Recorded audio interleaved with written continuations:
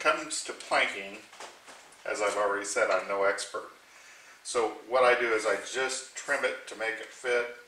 I use my cutting tools and sanding, and I've almost gotten this side completely done.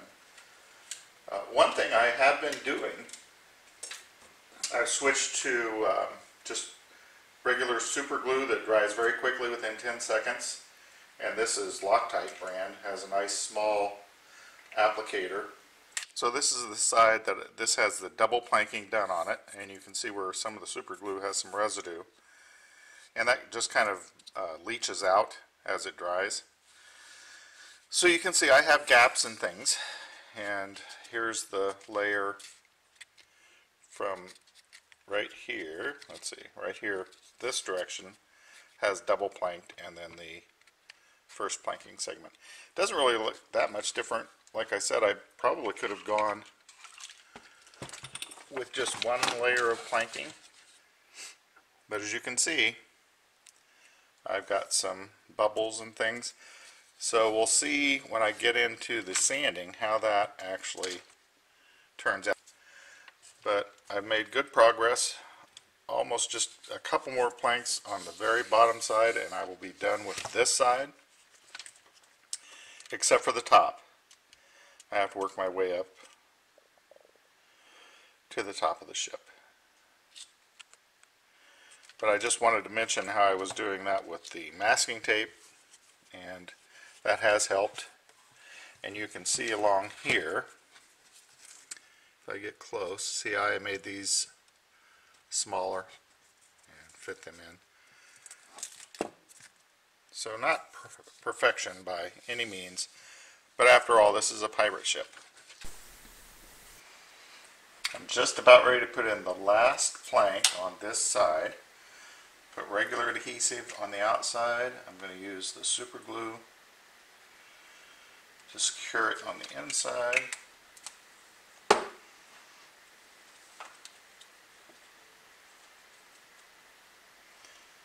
That way I can maneuver it side to side.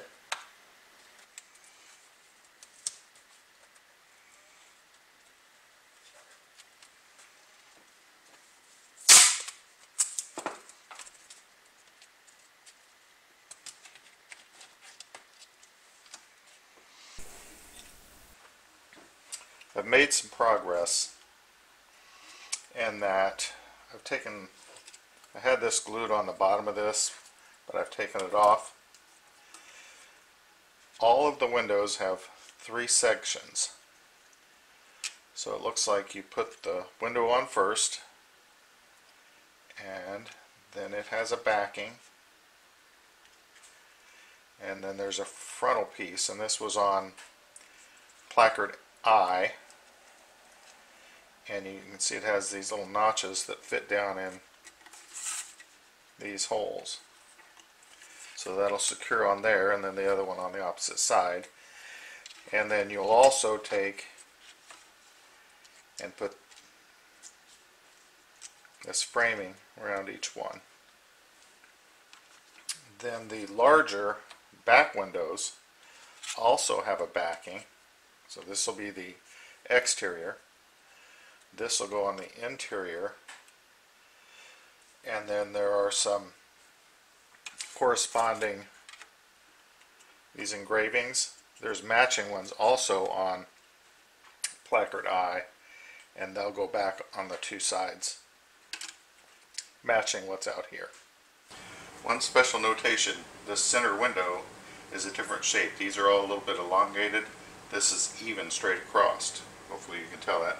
I think it's P8 or P9, but I'm pretty sure it's P8, because this center window has no slant to it. While I'm here, I will mention these are very hard to cut out using an X-Acto knife without breaking them. So what I've been doing is going close to the edge and trying to trim away the outside wood, so there's not as much to work with.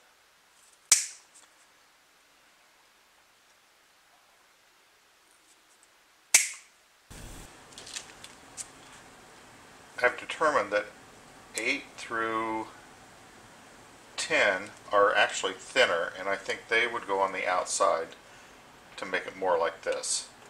And then the thicker ones must go on the back side. So that's how I'm going to proceed.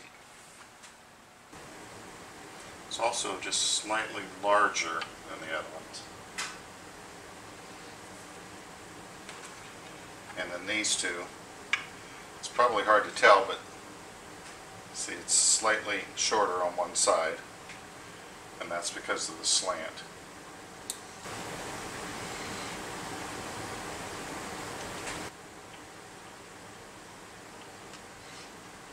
And what I do is I put a little bit of glue on a piece of plastic, just it's way over here, a thin layer of glue there, and then I just slightly tap these on that. Another difference is the ones on the outside, or the engravings, they're not quite as wide, they're a little more narrow. And I'm sorry, I do not know what the number is on it. I had these all packaged out, and then somehow the process of trying to figure out what was what, I got them mixed up. But you can tell the difference in size if you look carefully. So that's taken me quite a while to figure out. I will get busy and try and put it together. There's some other engraving things here I have not figured out yet. So that's what it looks like with the trim on it. So I'll flip it around, put these pieces of trim on.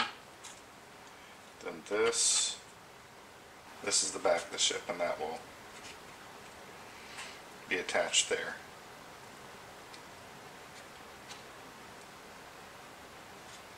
So let me get working on that.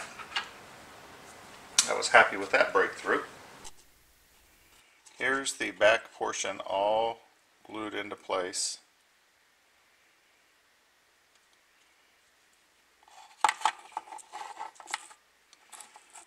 And you can see the 3 layers,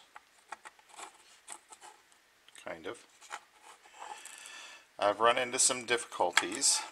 There's a piece that goes underneath this, which I've taken off. You can see it here, and this is where on the outside of the ship there's some little statuettes that angle into these cutouts. I think I have the side ones correct, but this back one is not matching up, so I'm going to leave it off for now.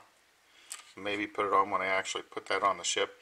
This piece goes underneath the window, so this whole thing would turn over. So that's one issue that I've come up with, that I'm not certain on how I'm going to do it. And as I mentioned before, I wish I had not put this on. Well, in trying to get the window section on the ship, I snapped off both sides. Well, since that was done, I went ahead and pried it loose from the doors, so now I will be able to go in and do the things that I had failed to do inside. So there's some rafters that need to go in here both directions. I'll go ahead and do that. This piece I had failed to glue in, so although it's pretty tight anyway, so it would have been okay. And these, I think I had mentioned before, I tried to make some candles. Those have lights buried deep in them, down in them, because I didn't want to try and do more wiring.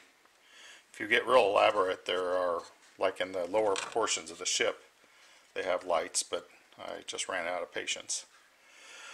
So because this is off, I will try and get this done right this time. But I'm going to take a couple weeks off. I'm going to take a little vacation. So I'll post what I've got, and we'll go from there. I'm also making a base for it. I've got it stained, but I don't have any coatings on it yet. So I'm going to do that, and then, sorry for all the moving the camera around. And then somehow I'll put 4 of these on to rest the ship on. I'll put some felt here. I may raise these up by drilling some holes in here and making some posts out of dowel rods to raise it. But I think that'll look nice when it's done.